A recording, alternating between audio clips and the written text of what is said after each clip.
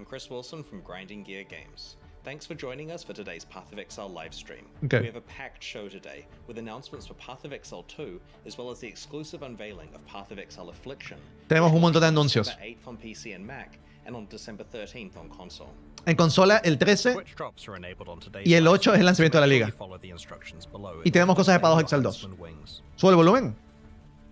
We'll start with Path of Exile 2, where Jonathan will walk you through our latest announcements.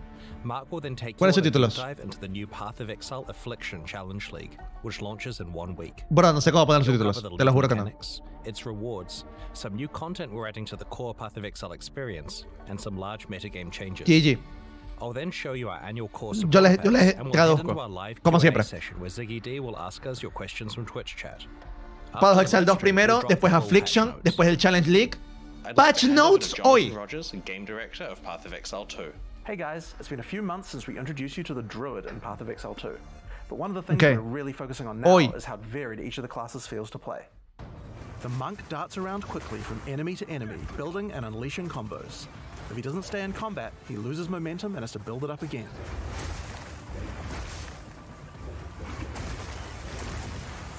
Okay. Pero qué hermoso se ve Path of Exile 2, te lo juro. Slow but unstoppable freight train. A warrior commits to big attacks and relies on stunning his enemies to stay safe. Mira cómo se caen los árboles. When an opening presents Cuando pasa ese mamut. warrior can use even larger attacks to demolish his enemies. Están los distintos arquetipos. Este guerrero que es lento y fuerte. Huntress seamlessly moves from melee to ranged combat and back. Hunters. The true damage potential of the Huntress is only unlocked when you learn to combine ranged and melee abilities together. La Hunters va rango y melee, y el verdadero potencial es cuando combinas ambos playstyles. And then there are the spellcasters. Los spellcasters is a pure caster who much prefers to stay at range and drop powerful spells on her foes. If she finds herself surrounded by enemies, she would rather use an ability to escape than to take them on directly. La hechicera prefiere estar de lejos para destruir a sus enemigos en lugar de estar cerca. El druida también es un spellcaster, pero usa sus poderes para mejorar sus habilidades melee. Jeez.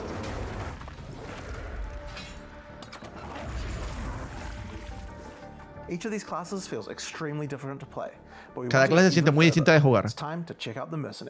Es hora de chequear al mercenario. Ese es el de la ballesta, creo.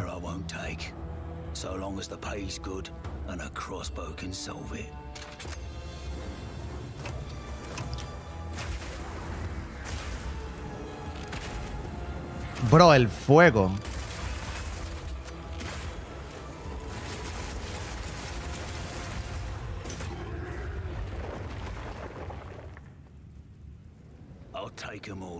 Jesus.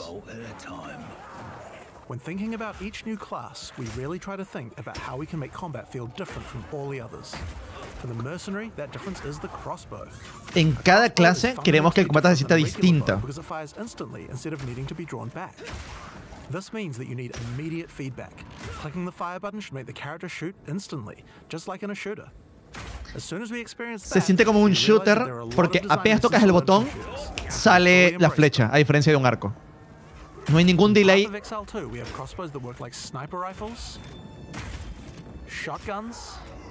Tenemos ballestas que funcionan, que funcionan como rifles de asalto, snipers y escopetas. Y ahora tenemos movimiento WSD, baby. In fact, if this is your preferred method of gameplay, you can use it on any class, regardless of what weapon type you're using. You can change between click to move or WASD at any time. De hecho, si te gusta jugar así, lo puedes usar en cualquier clase. Puedes cambiar entre uno y otro en cualquier momento.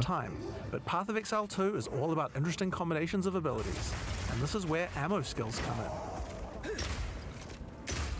This is a burst shot crossbow, and right now I have armor-piercing ammo equipped, which makes it very effective when facing a group of enemies, since it pierces right through them. Ok, dice que hay distintos skills. Hay unos skills que son de munición. Dos está aquí abajo. El primero era el Pierce, atravesaba a los enemigos. Este no atraviesa, pero los quema.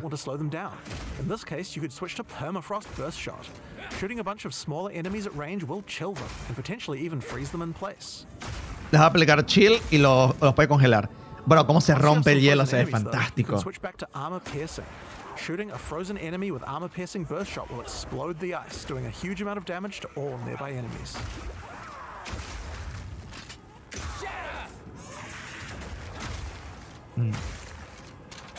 Another feature crossbows have is attachments. This is a grenade launcher. As you can see, it appears on the underside of the crossbow. These attachments are just like skill gems, so you effectively get extra skill slots, and you can augment these with support gems, just like regular skills. Oh, esto es como un skill adicional. These grenades take a while to explode, so it's a good idea to pair them with some kind of crowd control, like permafrost burst shot. Bro, esta zona se ve muy detallada. Se ve muy detallada esta zona. Holy man. We have other grenades too, though. This attachment is a flash grenade. ¿Tiene una granada de flash? ¿Tiene una flashbang? ¡Es una flashbang! Bro, tienes una flashbang en Poe. Ok, eso no lo hubiese adivinado nunca. Now, here's another attachment, an oil grenade. Firing one of these grenades coats the ground and nearby enemies in oil. Una granada de aceite. Los pone lento, pero supongo que las puedes prender en llamas, ¿no?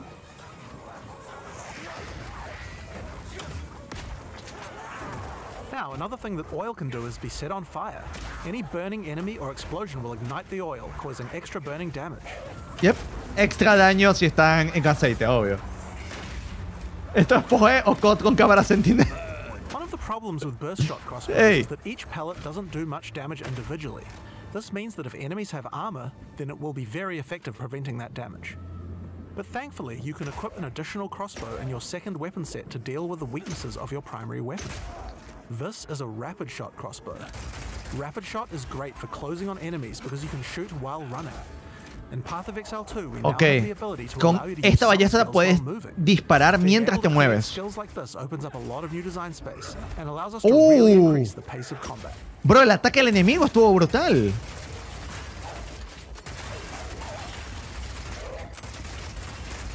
Entonces, esto literalmente tienes skills en los que puedes atacar mientras te mueves. Once the armor is fully broken, you can easily switch back to burst shot to deal much more damage. Y se ve por lo menos la otra ballesta, la que es rápida, puede romper la armadura de un enemigo. Cuando le rompes la armadura, puedes cambiar la otra para hacer más daño.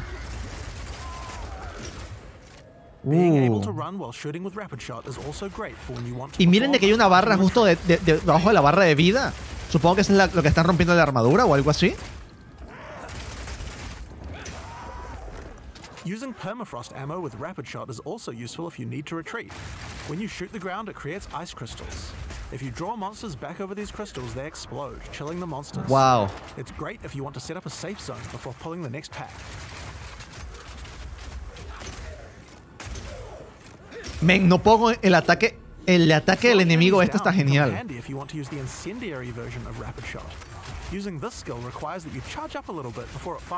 Oh, ese skill tiene que cargar un poquito.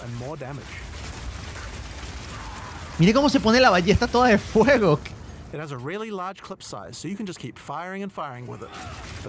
Mira el número.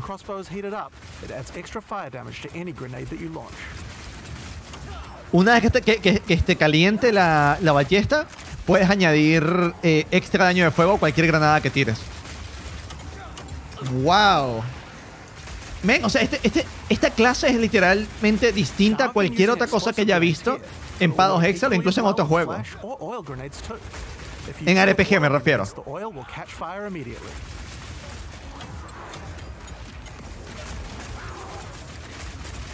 Es la Segunda Guerra si los nazis summoneaban los demonios. ¿Saben Hellboy? Bueno, así. Holy, man, pero se ve brutal. Men, no puedo con lo bien que se ve esto. Y estamos viéndolo con el encoding de Twitch y todo. This one works just like a classic sniper rifle. Use it with armor-piercing ammo and it will penetrate armor on targets. Esta funciona como un sniper. Cuando algo es muy rudo, puedes usarlo. Cosa mía, falló.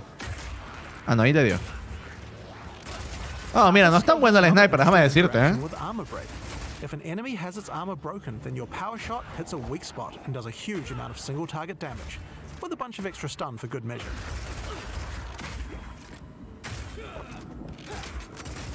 Otra cosa es que los stuns duran un montón acá.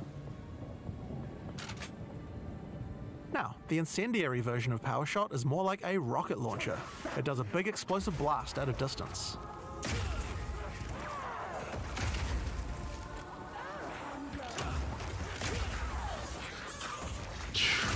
Dios. Nunca he jugado a los armas, me impresiona tanto esto. Sí, de hecho jugué con el rifle, no se siente igual.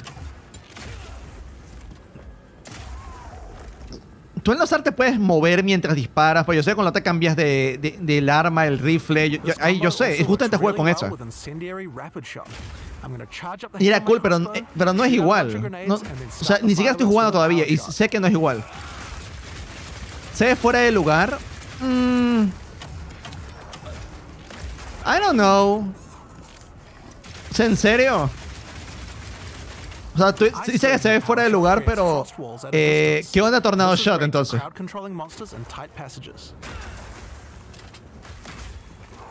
Tornado Shot, no problem.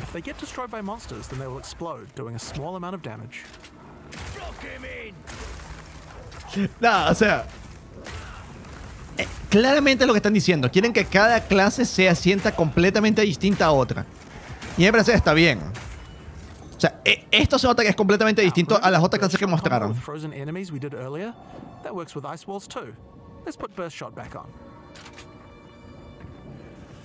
Now I can fill up this area with ice walls, then shoot them with armor-piercing burst shot for a huge amount of damage. O sea, pones el hielo y después le dispara con lo que traspasa para pegar detrás del hielo.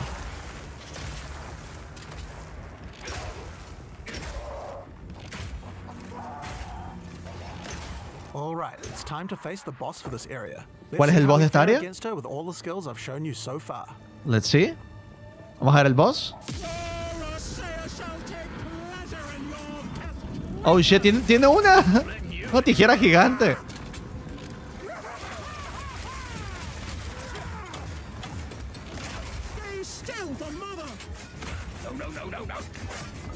No. Oye, no te voy a mentir, me da.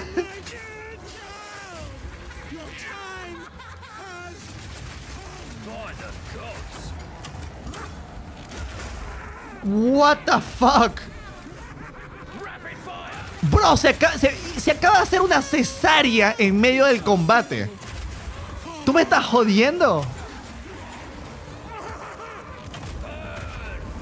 No parió, man. Jesus, what the fuck?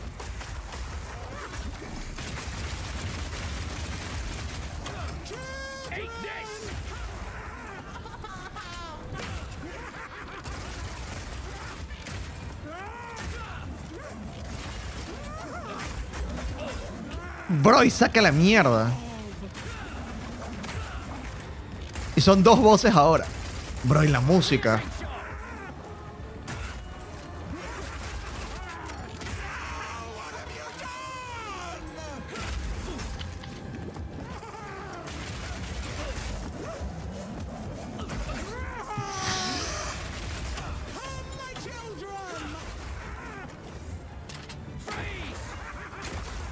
Jeez, bro, es que estoy asombrado. What the fuck? What is this? O sea, jamás me hubiese esperado un boss de esta manera, pero me encanta.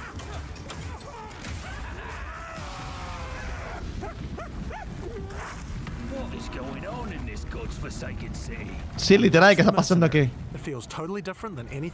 Jesus. No sé qué acto es en Paradox Exile 2 esto. Jesus, man.